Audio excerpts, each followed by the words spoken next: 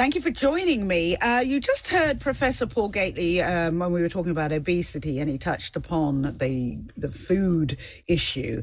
An interesting point in it that he says, yes, fruit and veg is there, but are you going to think that's going to go off, or I can buy X, which is, I don't know, fast food, frozen or junk, what we might call junk food, which will last a lot longer. Which brings us back to, and we've discussed it already today from the point of view of mental health, the cost of living crisis. Now, interesting information from a Which survey, the Consumers Organisation. Research shows that no frills discounters, when it comes to supermarkets, are hiking prices faster than their rivals, adding hundreds of pounds to the annual costs of shopping baskets.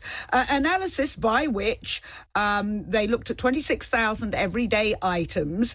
It revealed that Lidl's prices rose by 25.2% between March 2022 and March 2023.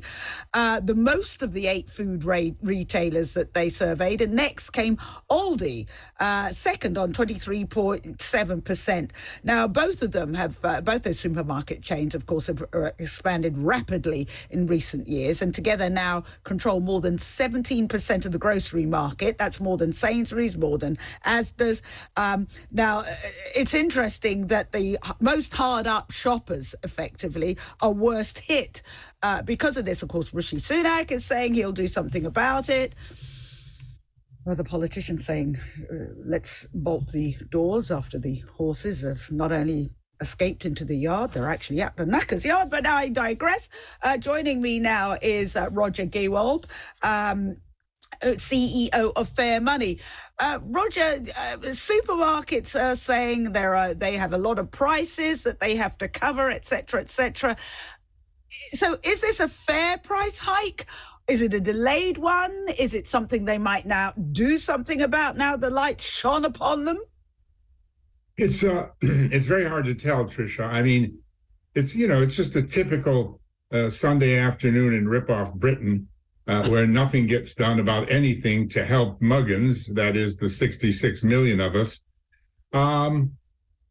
I don't want to take issue with anything you said, but when you use the word rivals, I just clarified a little more. It's not, it's actually rival products where the problem lies. I mean, these guys, these people have actually increased by more than anything else the cheaper products that are mainly for the poorer demographic.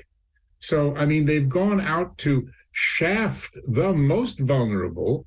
I'm not saying by any means they're doing it on purpose, but somebody has got something wrong. What I mean is that the cheaper goods that the supermarkets produce for economy shoppers, the sales of which were big sales before the pandemic, but the sales which have increased 46% in the last 12 months, those products, Trisha, have had the largest price rise, larger than brands like Heinz beans. They've gone up 25%.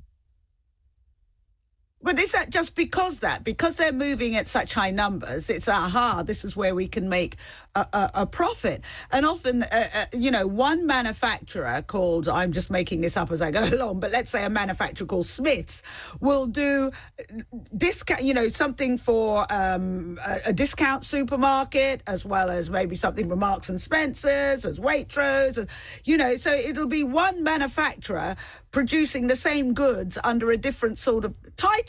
So surely where their product is being sold the most, that's where they're going to shift the price upwards. Well, that's right. But I mean, that's the manufacturer. Here we're focused. The Which survey, which was carried out for The Sun. I mean, this is all from The Sun, right there in the News UK building with you. That survey was about the supermarkets. And the uncanny thing is that people are actually having to take things out of their shopping trolley and put them back, because they realize all of a sudden that they can't afford the entire grocery shop. And the tragic thing is, the largest part of that is what's supposed to be the economy goods for people who don't have that much to spend. Why in the world should they go up by more than anything else? you're absolutely right about the different things. I mean, with tins of spaghetti, you can get a very nice pucka tin of spaghetti for £2.50. Or you can get a cheap version made by somebody else that's got nothing to do with the supermarket for 56p.